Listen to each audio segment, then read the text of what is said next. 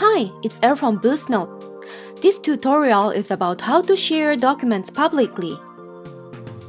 In BoostNote, you can share a document with whoever you want and let them read your document without the sign-in process.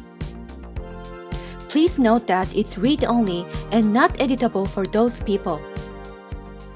Alright, let's get started.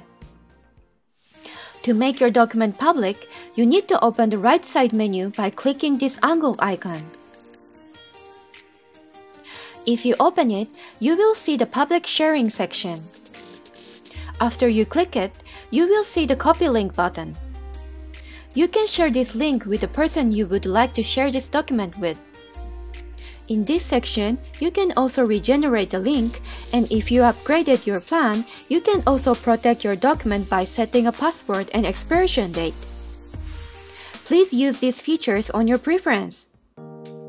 Thanks for watching this video, and please make sure to thumbs up if you like it or found it helpful even a bit. Let us know what kind of tutorials you want to watch in our videos, and we will post regarding that as much as we can.